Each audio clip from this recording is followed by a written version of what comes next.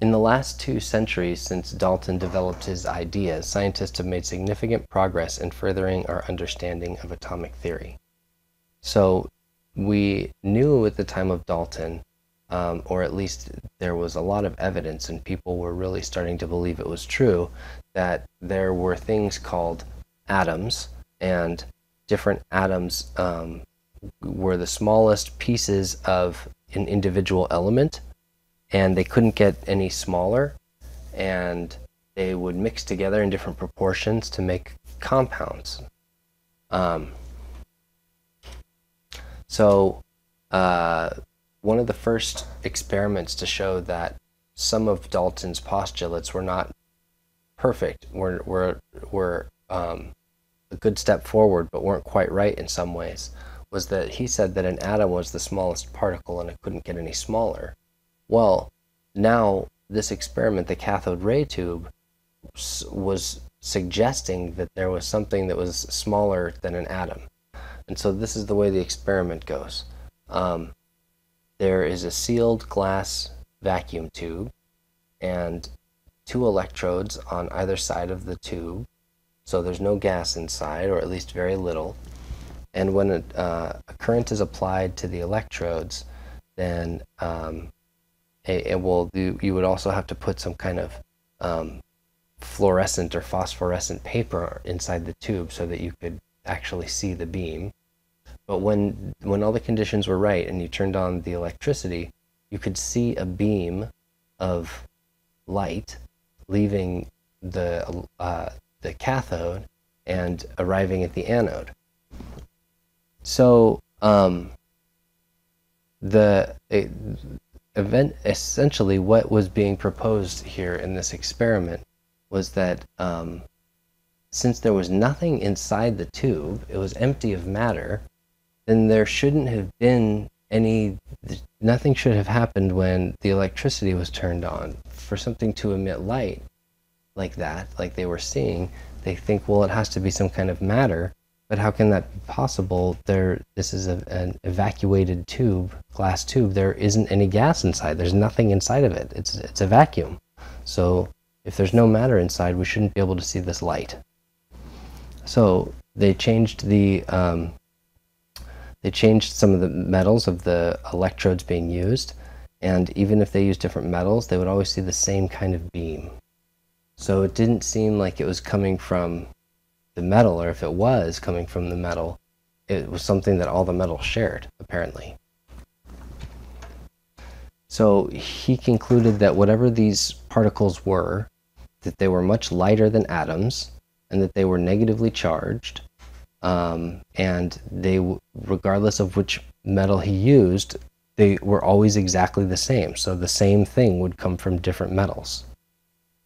So we now know that what he had found was the electron, a negatively charged particle that makes up the atom, and it's about 2,000 times, subatomic particle with a mass more than 1,000 times less than that of an atom. An electron is actually 2,000 times lighter than a proton. So electrons are very, very small compared to protons and neutrons. Okay, so here's what the cathode ray tube looks like. Let's watch the experiment here. As we turn on the screen, we notice that electrons are emitted from the cathode, and as they strike the fluorescent screen, we're able to see the cathode ray. So there's no matter in this tube, but when they turn the electrodes on, this beam of light seems to come from the cathode. So here's the other thing. They have a magnet here, and the beam seems to react to the magnet. It seems to be repelled by the negative side of the magnet, and if you flip the magnet over, it seems to be attracted to the positive side of the magnet. So when you flip the magnet over now it seems to be attracted to the positive side. So this beam was charged. It had a negative charge. That's how they figured out it had a negative charge. And it seemed to be the same kind of beam coming from different metals. So now, of course, we know that that the electron, of course, is in all atoms. And so the reason they were seeing the same cathode ray being emitted from different cathodes, as it were, different materials, made of different metals, is because they were seeing electrons. When a large enough voltage is applied to the cathode, they're actually breaking electrons free. The electrons are being pulled, they're being pushed off of the anode, and they're being pushed off of the cathode and being pulled toward the anode, because the anode is positive. So when you apply a high voltage, you're forcing the electrons off of the metal, which makes that beam.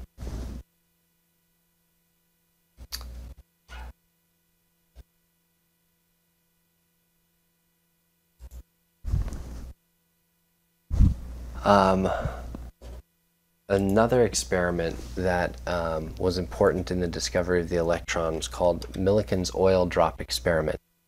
And so what happened in this experiment, Millikan created microscopic oil droplets, which were electrically charged, and he could speed the drops up or slow them down or reverse them by an electric field because they were electrically charged. So he would, since the drops were so small and they were getting a charge, he figured that they were only getting a charge maybe of -1 or -2 or -3. He figured that they were getting a charge that was a small multiple of a number. So here's his experiment. He's got these oil in here, and it's just kind of like a perfume bottle, and you squeeze the bulb and it kind of sprays a fine mist of oil out, and the fine mist of oil can drop down through this plate, and when it drops down through the plate there is a beam of shooting X-rays, and X-rays are really powerful. So if the X-rays hit the atoms that are in a drop of oil, then the X-rays will knock the electrons off of that drop of oil, and they'll make the drop positively charged because it'll lose electrons. So now these positively charged drops of oil are falling, but there are two plates here, and the charge on these plates could be very precisely controlled. And so when he would have positively charged drops falling toward the plate here, he could speed up the drops or slow them down by changing the electric charge on the plates, and depending on when he would find the drops to reverse or stay still, then he would know exactly what charge that drop had on it, because he would know what charge was on the plate, and they must be the same. And these were his results, and he found that the charge of the plate, when the drops would stay still, was always equal to a multiple of 1.6 times 10 to the 19 coulombs. So 1.6, or 3.2, which is just this times 2, or 6.4, which is this times 4, or 4.8, which is this times 3. So he figured that this was the smallest one, and it was always a multiple of this, so this must be the charge of one single electron.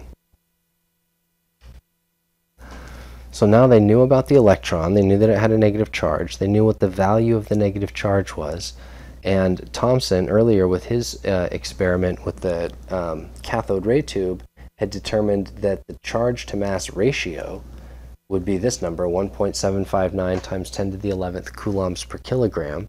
So now that they knew what the charge of an electron was, 1.6 times 10 to the 19 coulombs, then they could use that conversion factor that Thomson had discovered earlier to calculate the mass of an electron.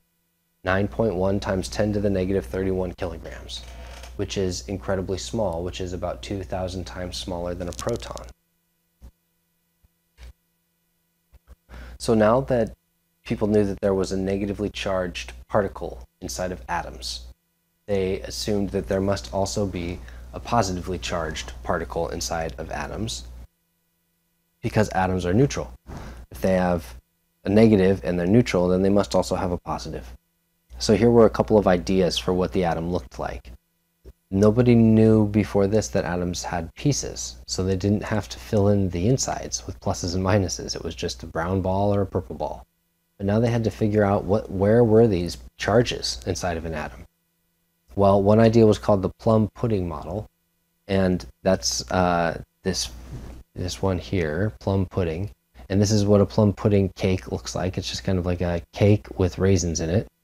And so the idea was the positive charge is the cake, and the raisins were the electrons. So this was maybe like this is where the pluses and minuses are in an atom. There's kind of in there like a cake. Somebody else, this was actually Thomson's suggestion.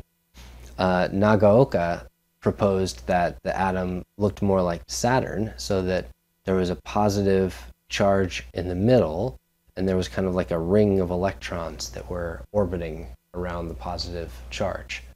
And really, this model is pretty close to what we figured out eventually, that there is a positively charged center, and the electrons are orbiting that positively charged center. So this is a pretty good model.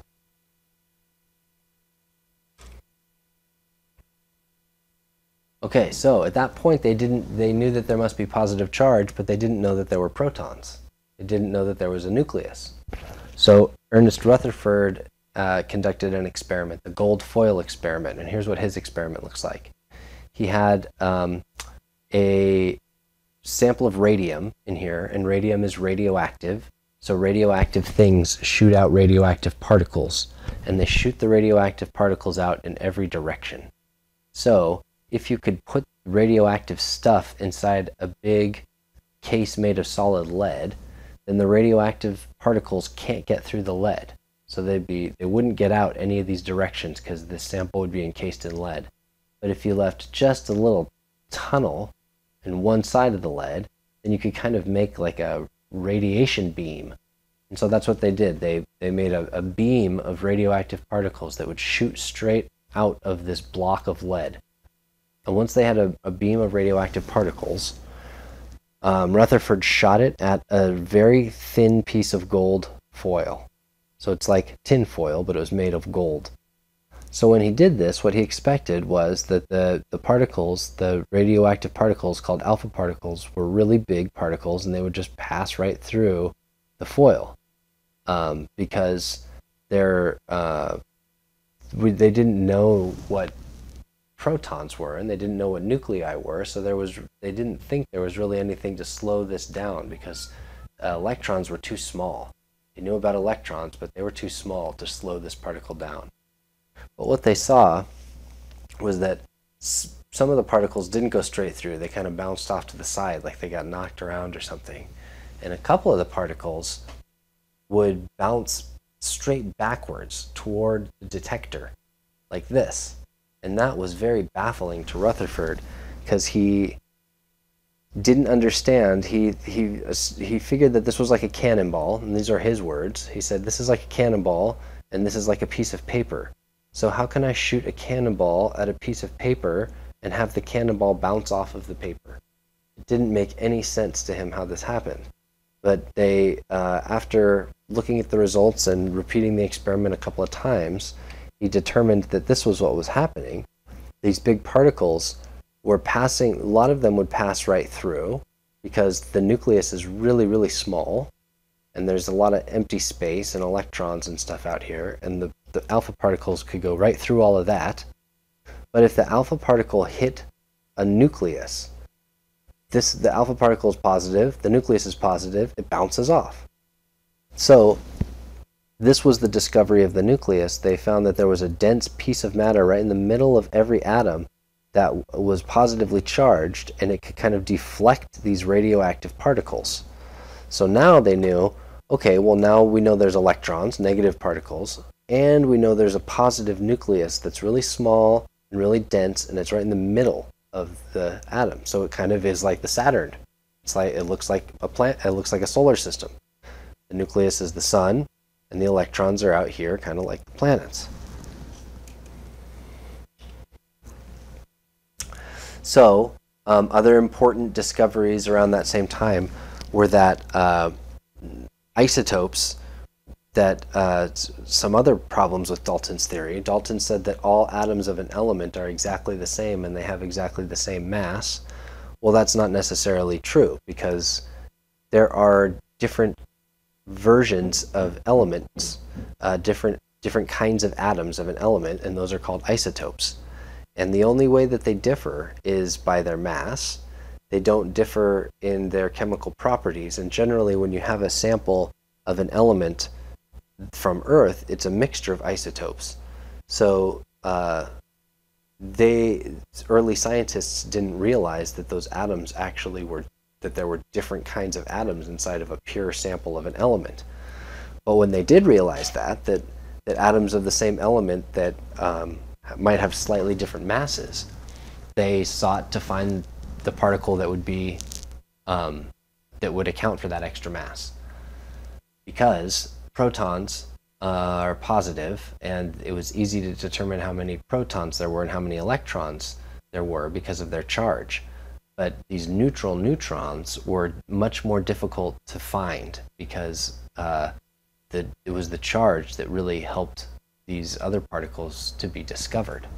But eventually, in 1932, James Chadwick discovered neutrons also. So around this time, 1932, we knew that atoms had a nucleus with a positive center, and neutrons were also in the nucleus, and then electrons orbited the nucleus, kind of like planets orbit the sun.